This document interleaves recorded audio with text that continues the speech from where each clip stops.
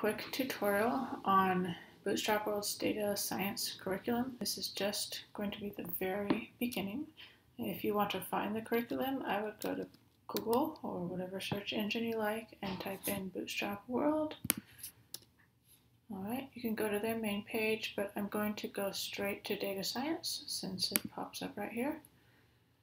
And I'm going to scroll down. Let's see here, and if I click on Fall 2020, as of now, that's their most up-to-date version, which is what I'm going to use.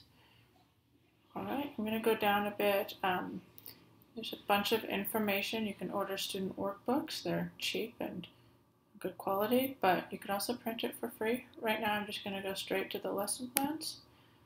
And it's all laid out for teachers right here on the site. I don't really need to go through each part of it, but I want to show a bit about how the spreadsheets and starter files interact. That's what the topic of this video will be. So this is the starter file. It's using a language called Pyret, which is, I think it shares some similarities to Python, but it's built more with education in mind. So hence the first couple letters are the same. That's my best guess at why it's called Pyret. There may be some other reasons too. And I'm also going to open the spreadsheet. All right, this is just a regular old Google sheet. And one thing that's important to notice, well, actually, let me just go back to starter file before I get too into how we change things around. Right now, nothing is happening. If I run the code, I will see a Pyret spinning up at the top. It says running. Okay, doesn't look like much happened, but since I have run the code, I can now type in a variable name. I'm going to use animals table because that's what was written in the code. Animals table. It needs to be printed exactly as shown on the left-hand side. And I push enter or return, and the table appears. Part of it is hidden, but I can expand and see the entire table. And the reason that happened was because at the top of the left-hand side, we can see some libraries being loaded in, which gives us access to Google Sheets, to tables, to images. And then if we go down a bit, we can see that we load in a particular spreadsheet. Now, right here that I'm highlighting, the green letters, they are part of the URL of this animal data sheet. If we look, it starts with 1 capital V, ER2, and so on, ending with MA. And that is found in between the last two slashes of the Google Sheet. Okay? 1 capital V, ER, and again ending in MA. All right. So if you wanted to use your own data set, you would want to make sure you have that same portion of the URL. You would also want to make sure the number of columns in your data set and the number of columns in the code here matches. The names of the columns do not have to match. If you notice this in the code here, they're all lowercase names, species, sex, age, fixed, and so on. In the data sheet, they're capitalized, so they don't have to be identical. But the number of columns does have to match. Just to show you what happens if it doesn't, I'll delete one of the columns in the code. I'll try to run the code, and I think I will get an error.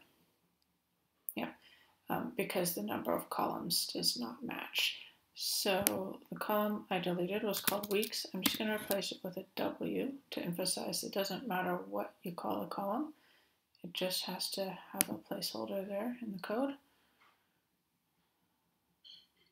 All right, if I type in the variable again, animals table, it will load again, but now this last column is called W instead of weeks.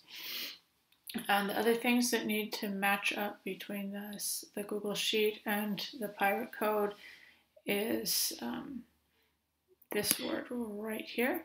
Pets in quotation marks is the name of the actual sheet in the Google Sheet.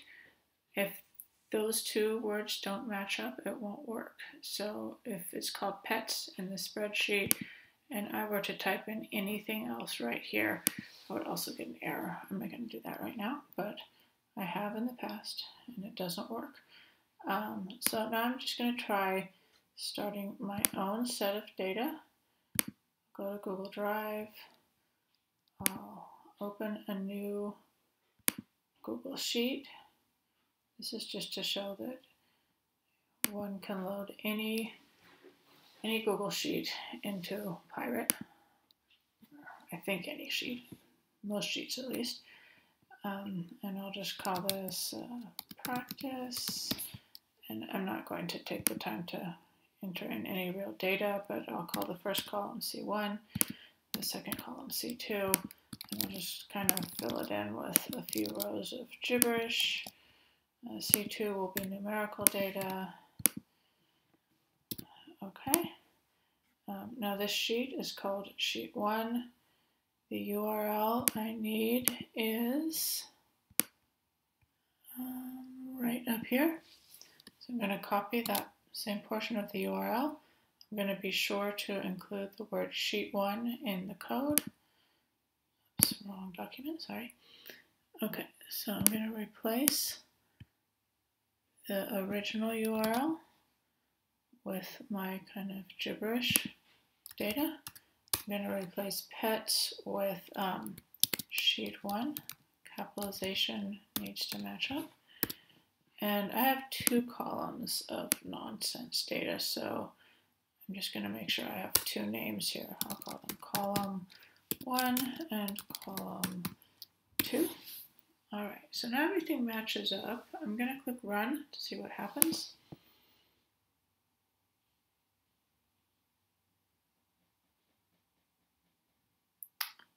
Okay, now let's see. If I try and load animals table, I now get my kind of nonsensical data, but it works. Any Google Sheet can be loaded so long as we have the right section of the URL, the correct number of columns, and we specify the name of the sheet as is specified in our actual Google Sheet.